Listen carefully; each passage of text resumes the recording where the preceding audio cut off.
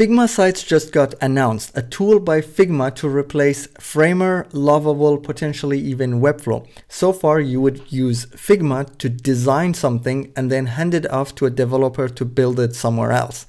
That is changing today. By introducing this new tool, you can continue your design inside of Figma and then build them with code and publish it even live. We'll check out the tool and then I'll show you a few websites published by Figma. We'll review them and see how good they are. Before we start, the chances are you might not know me. In the past 6 years, I've been building websites for high-ticket clients such as Adidas, Siemens, small startups, big startups, and I've been using Webflow for all of this. Not because they are paying me to do so. I'm actually a paying customer to Webflow. I'm doing this because I genuinely think Webflow is the best visual builder out there. I'm saying this to say that I'm holding Figma Sites up to a high standard, and I'm looking forward to another tool that could potentially do the job faster, cheaper, or whatever. So competition is good. I'm using Webflow as of now. So with all of that being said, let's get into this. All right, so here's how it works. You design inside of Figma as always. Then you can literally copy your design, hopefully with auto layouts inside it, and then you can paste it into Figma Sites. Once you do this, you have the desktop version, and then you can add new breakpoints such as tablet and mobile. There's a custom one. They didn't show it in the keynote. I really want to test this out. I'm dying to test this out. The tool is not available yet, but when it is available, I will test it and I will make a video on this. So to continue, you make these breakpoints and then you can edit content across them. So if you change something here, it will change everywhere. What I'm really interested in, how the cascading works, because typically it goes from like big screen to small screen. I'm not sure how they handle this. What if you change an image in the small one? Does it change on the bigger one? We don't know. We'll test it out. But changing content should change it everywhere, but changing styles should be cascading down and not up. Would be interesting to know if there is a way to do mobile first as well. Once you're done with changing content, you can actually add interactions, and this is where it gets interesting, potentially even a bit disappointing. You can add a lot of interactions. As you see, we can like change stuff. It seems like scroll animations, hover animations. What is really interesting is this conditional one, like conditional animations. Yes, please. We have some like marquee. So a lot of them are like pre-made animations. It's interesting that there are like a lot of them, but it's disappointing that it's, you know, it seems like you cannot make something super custom because it's a lot of like pre-made ones. Anyway, they showed how you can add these. Something like this opens up and this looks like crazy like Framer, and then you can obviously add easings and even have custom easing. These are things that I actually use, but they didn't show. So this is another thing I want to show and check out. Then you can preview your designs before like publishing. What is really interesting, they mentioned that this window you see here, this is not like a Figma preview. It is an actual like HTML, CSS preview that you see here. So that is very interesting. They didn't show a lot, but an animation, and then here are some draggable animations. Again, these seem really cool, like spin, lightbox, draggable, mouse parallax. These are cool, but again, not super custom, just some pre-made animations. Anyway, once you are done with animations, you can publish your website to your custom domain, make it live for the web. Super exciting, but we don't know anything about pricing, hosting limitations, nothing yet. They just said they will announce it by the end of the year, I believe. But for now, we have a few examples to look into, a few websites built with this tool. We'll get into this in a second, but before that, they showed us another thing that is not available yet. It won't be available until later in the year, and that is the CMS part. So with this, which looks crazy like Framer CMS to me, you will be able to make dynamic content, obviously, like a blog, and then render everything inside of Figma. They showed a preview. It looks like a really simple setup. This is something that I really dislike about Webflow CMS, that the setup takes quite some time. It's really powerful. You can do a lot, but with that comes the time-consuming part that you connect everything.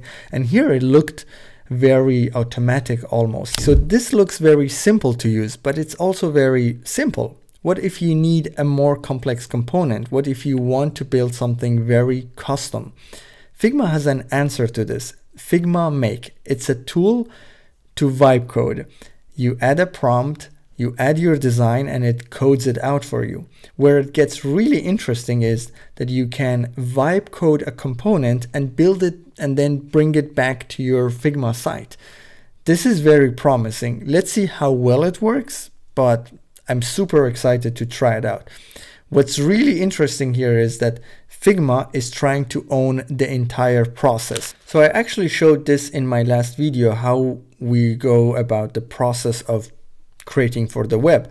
We get an idea and you do this inside of Figma. You just scramble something and then you do development, which is nowadays vibe coding. You test something out very quickly. It's not high quality and it's not good design. And then you do the design because you want to test things out and then clean up.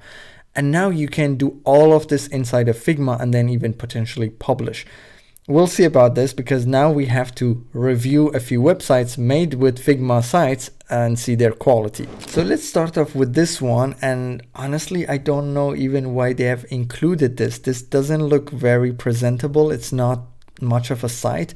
And look at this menu. Things just jump. It looks like the menu is not the same component. There are alignment issues here. And this is not the worst one. It gets worse. Like here we have this example. The layout is more complex, but look at this button. This one is fine, but this one is broken. I know it's beta, but these are literally templates by Figma, and spotting these issues shouldn't be that hard. Again, it gets worse. Here we have this one, much better design, and look at this animation. It's pretty nice actually, to be fair. Here we have this slider that doesn't work. Like if I refresh the page, also the refresh is a bit rough, but yeah, the slider is very buggy, doesn't work. How do you add a slider, set it as a template, but it doesn't work? For this one, let's go a little bit deeper. So if we refresh, we see this nice animation, but do you see the logos here? You see how they jump? The animation just jumps. That's not great. Here, this arrow, the animation here is also not great either. But again, let's look at the worst part, which is the code, the spaghetti code that we have here. Let's check out this footer and these links essentially. So here we have these links. If I find them, first of all, they should be a list. It's not a must, but it's nicer if they are a list. I couldn't find any list tag anywhere. And look at these div blocks. It seems like we have 7 div blocks just for this row. It's just crazy. We don't need so many div blocks, and the amount of div blocks is crazy. This is not the worst part. You know where the worst part is? Look at this. If we look at the headings, there is literally no heading. H1 to H6, there is absolutely no heading. Something that they probably will add. They must add this. This is very important. But without headings, like, there is no way you can build any actually functional website. It's just very important for SEO. Like, that's how Google and nowadays even AI tools read your website, by looking at your document outline and understanding the whole HTML structure. And the HTML structure here is very rough. So essentially the code is very bad quality, but I give them that it's very early, it's beta. They probably will add a bunch of tools. I'm still excited about this because I personally spent quite a lot of my time inside of Figma as well as Webflow. I do a lot of planning in Figma. I do a lot of, like, even if it's just a screenshot and doing something with it, sharing it with the team. It's a very collaborative place, and I have a team, and it's like amazing. Like we use it for so many things other than just designing websites. So I'm genuinely excited about all the tools that they mentioned, and I'm looking forward to test them. So you're probably wondering, do I see myself switching to this tool to use it for client work?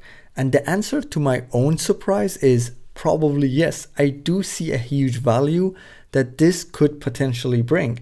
The idea that I can ask my designer to do something creative, take that design, develop it, even hand it to another developer to build on top of it, and do all of this collaboratively in one environment.